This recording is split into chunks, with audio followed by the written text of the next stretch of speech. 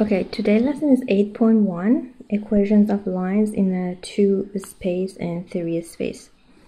Vector equation of line in 2 space. So this is r is equal to r0 plus tm.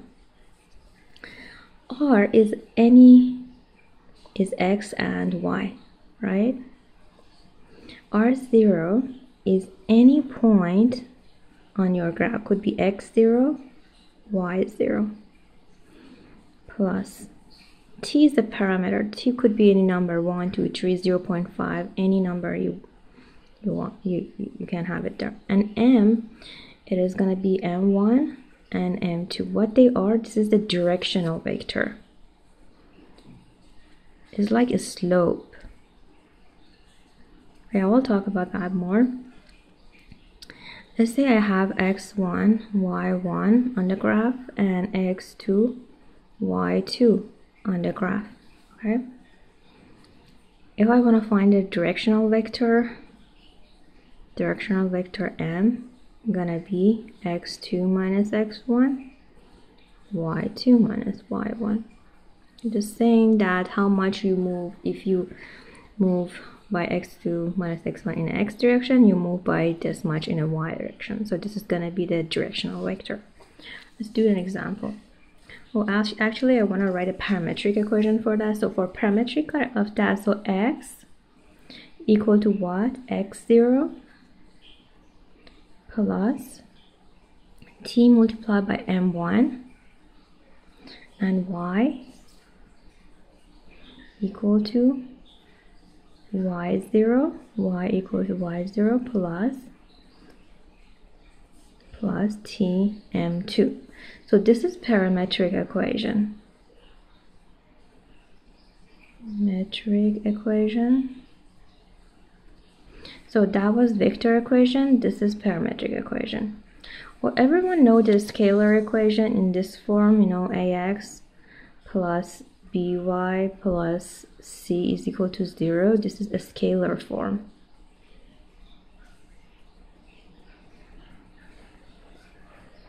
Okay.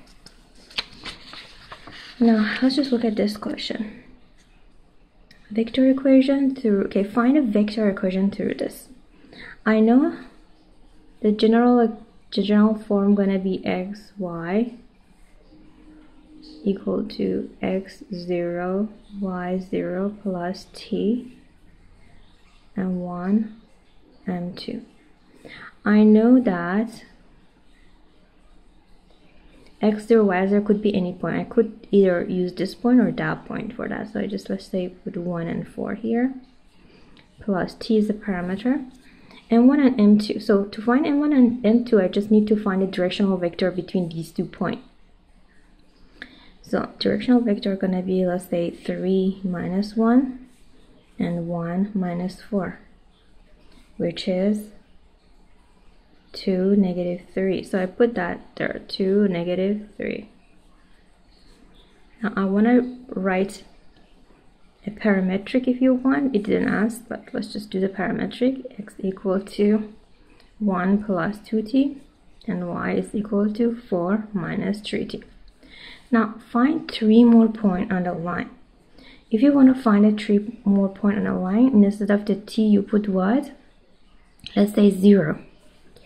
So if I put t equal to 0, then my x is going to be 1 and a y going to be 4. If I put t 1, I put it 1, the x going to be 3. The y going to be what? 4. Sorry, it's going to be y going to be 1. These 2 points are already had, but if you want to find more, just put t to be negative 1. If I put negative 1 here, you will get x equal to negative 1. Put negative 1 here, you get 7.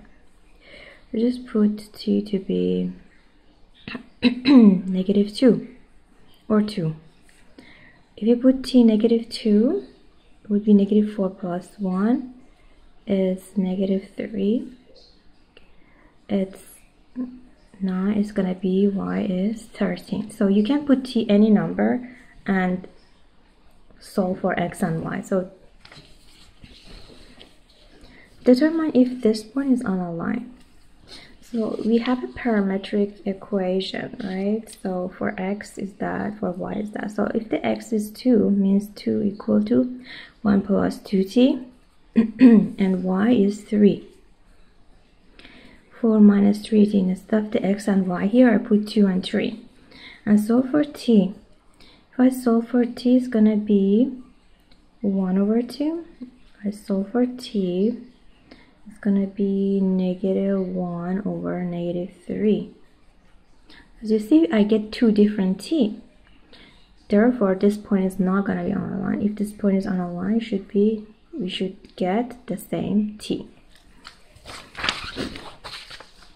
Okay, next question. Consider the line L1, x equal to 3 plus 2t, y equal to negative 5 plus 4t. This is a parametric question.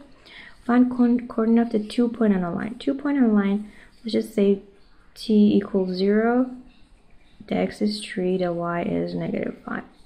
T equal to 1, you get x equal to 5, y equal to negative 1. So this is gonna be 2.3, negative 5, 5, and negative 1. Write a vector equation line. So for vector equation, see I have xy, so I just put xy. My point is 3, negative 5, so 3, negative 5. And directional vector is 2, 4. Plus 2, 4, t. Okay. Write a scalar equation of line. So to write the scalar equation of line, I need to rearrange this one for t, rearrange this one for t. Let's say x I know is equal to 3 plus 2t, and I know y is equal to negative 5 plus 4t. So what is this?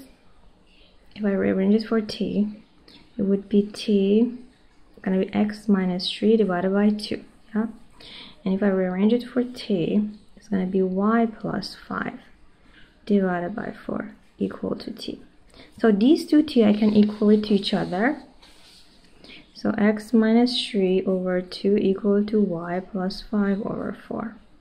I just need to cross multiply. I can simplify. This is 1, this is 2, so it's better. So it's going to be 2x minus 6 equal to y plus 5. See that? 2x minus y minus 11 equal to 0. Okay. So next one, determine if L1 is parallel to L2. So the directional vector here is what? 3 and 12. This is the directional vector. I call it N1. And the directional vector for the other one is 2 and 4. I want to see if they are multiple of each other or not. So 3 over 2, I want to see if this is the same as 12 over 4. So 12 over 4, if you divide by 3, divided by 4, what do you get? So you get 3, but here is just 3 over 2. Therefore, they are not. So they are not same ratio. So the M1 is not multiplied by M2. So you say that is not parallel. Okay. Next question, example 3. So graphing the line, everyone know how to do this. If you want, just pick the 2 point on the line. So if the x is 0, the y gonna be what? Negative 4. And if the y is 0, the x gonna be negative 5. So here is x0, y is negative 4, 1, 2, 3, 4. This is the y-intercept. Here is the x-intercept. 1, 2, 3, 4, 5. X-intercept and y-intercept, and this is the graph of my line. So this is negative 5, this is negative 4. Easy. Determine position vector that is perpendicular to the line. So position vector that is perpendicular to a line, I know that the slope here, the normal slope. What is the slope? It's going to be rise over run, right? It's going to be negative 4 over 5. See, the slope is negative. The m prime is the perpendicular slope to that. What is it? It's going to be 5 over 4. Therefore, if I want to do the position vector for that, like the directional position vector for m prime, it would be what? Change in y gonna be 5 and change in x gonna be 4. It's gonna be 4 and 5. Kind of, this is delta x, this is the delta y, right? So you know the m prime gonna be delta y over the delta x, changing y toward change. So for delta y gonna be 5 in that. So therefore the answer for this question gonna be 4 and 5. How does this vector equation related to this scalar? As you see, this is coefficient of the x, right? And this is the coefficient of the y. So here 4 and 5. Therefore, we can conclude, if we have a general equation ax plus by plus c is equal to 0, the directional, I call it n, perpendicular vector to this line gonna be a and b, which is the coefficient for x and coefficient of the y. So I know the perpendicular vector to the line. Write a vector equation of a line. So I know that m of the line that is perpendicular to that line is gonna be what? It's gonna be this. I can choose any point like to be on this line that is perpendicular to the other line. Let's just put the point to be 0, 0, or any other point. Therefore, the y is equal to this, or x is equal to the point 0 plus 40, and y is equal to 0 plus 5t. So simple. If you want to put it in a vector equation, you get 4, 5, and here is t. Now, this is a conclusion that I already did talk to you. If you have the scalar equation, the normal vector to a line gonna be the coefficient of the x and coefficient of the y. I call it n. So next question, in 3D r is r0 plus tm, means r gonna be x, y, and z component. x0, y0, z0, and again here is tm, okay, plus gonna be m1, m2, m3. So this is gonna be in 3 dimension. Again, m1 gonna be x2 minus x1, m2 gonna be y2 minus y1, and m3 gonna be z2 minus z1. So this is the directional vector.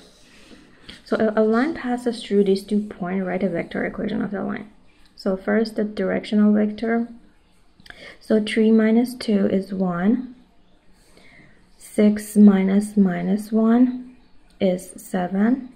Negative 4 minus 5 is negative 9. So this is the directional vector. And I have a point, so I just write it down. X, y, and z, my point. I can choose either of these two, it just doesn't matter.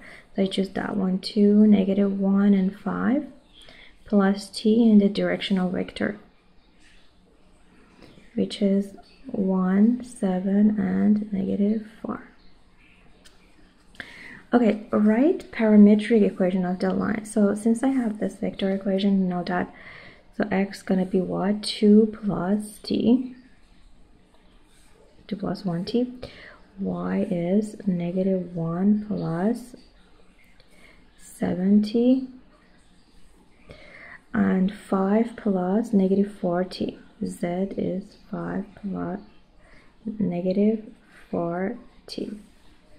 So determine if the point is lies on the line. So again, for x and y and z, you put 0, negative 15, and 9. So I put 0 here. 0 is equal to 2 plus t. I put negative 15 here, is equal to -1 plus 70. And I put 9 here for that. 9 equal to 5 minus 40. So from that, the t is -2. From that, 7t is equal to -16, kind of. Oh, sorry, it's -14. So for t is equal to -2. And that one, again, 9 minus 5 is going to be 6, right? So, sorry, it's going to be it's going to be 9 minus 5 equal to -40. I know that's going to be 4 equal to -40. So for this one, the t is equal to -1. As you see, all the t should be the same in order for you to be able to say this is 1/1. So everyone, I want you to do the related questions on page 437 and 438. 438 and 439. Gonna be the homework and submit it to me.